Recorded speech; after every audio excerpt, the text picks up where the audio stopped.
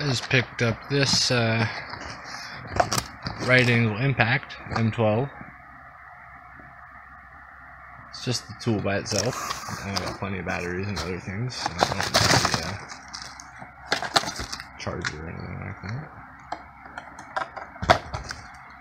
Some owner's manual or whatever.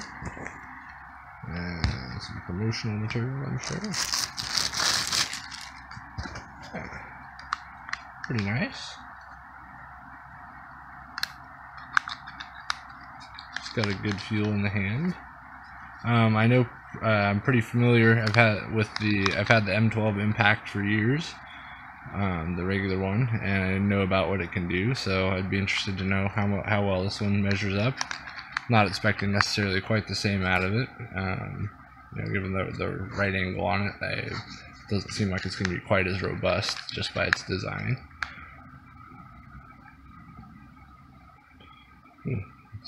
Sticker's lifting already. I don't really like that. There we go. Barely. Yeah, it's got a nice trigger switch. It locks in the middle as you would expect. And the forward and reverse action feels good. So I'll be looking forward to trying that out. I'm getting the right angle drill too. That's just that hasn't come yet. So this one got here first. Hey guys, today just got my finally got my Milwaukee M12 right angle drill that I ordered. Not something I'm gonna need all the time, but every once in a while you're in a tight spot and you really need it. So that's why I got this, and that's why I got the right angle impact. So I'm gonna see how they hold up. I've been very happy with the performance of the M12 stuff up to this point, especially the drill and impact I've had for 6 or 7 years, at least 6 years, and I'm thinking more like 7 now. The original batteries still work. I put them in my electronics kit, and so yeah, we'll see how well these hold up. They're not going to be as robust as the regular tools, but you know, the regular drill and the regular impact. But you're not going to be using them for as heavy duty stuff either. So we'll see how it holds up. Everything feels nice in the hand from the fit and finish from this point of view. Looks pretty good. The chuck feels nice. Yeah, it's a plastic chuck. I'm sure it's just to save weight though, because it's already pretty off balance towards the heavy end. I mean, you put the battery in here, that's going to help, but it's already like pretty off balance in that direction. So they probably didn't want to put a hefty chuck on there too, and probably has something to do with the you have a smaller motor and you know, having to do this 90 degree with the gearbox and stuff like that, trying to reduce the rotating mass. You got a clutch, kind of a different range of clutch. You know, it's not what you see on a normal drill.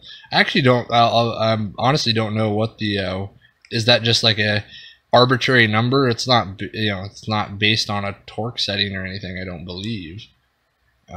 It's just from 0 to 10. But then like on the drill driver I have, I think it goes from like 1 to, you know, or 2 to 20 something, or 18 or something like that. And then drill is no clutch. So I actually don't know. I'd like to talk to someone who knew that. If there is if it's just, I feel like it's just an arbitrary number, but it could be wrong. That makes sense with this one, especially because 10 is the last one. But that's the drill. That's the 11. Where can you go from there? Where? I don't know. Nowhere, exactly.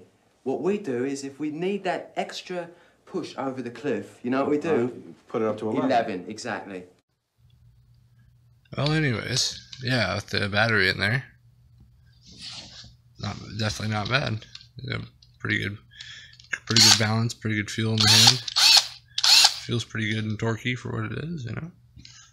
Obviously, I haven't tried it on anything yet, but one small complaint here, or not really a complaint, but just like why did they do it this way? They have arrows. See, it's not even like a clockwise, counterclockwise kind of thing.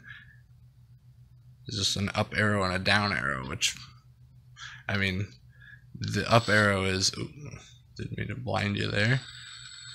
The up arrow is on, On, off, forward, reverse, fastener on, fastener off. They're obviously not going to have the same amount of torque, or they're not going to be as heavy duty. You're not going to be able to abuse it the same way. I've gotten 7 years of pretty frequent and not not necessarily light duty use on my M12 drill driver, and for the same time span, but definitely used it less. The impact also, and they both held up very well. So even the original batteries that came with it, which is what one of these is actually, I believe. Yeah, that's right. Yeah, this is one of the original batteries, and it still works good too. I have this in my cleanup bag. This is the vacuum, the one I'm keeping in there for the vacuum, at least for now. I have my four new batteries, the 2.0s and the 4.0s in my tool bag. So yeah, I'm gonna be interested to see how these stack up. They're definitely gonna come. The right angle tools are definitely gonna come in handy. It's not something I use all the time, but sure gonna be nice to have it when I need it. So.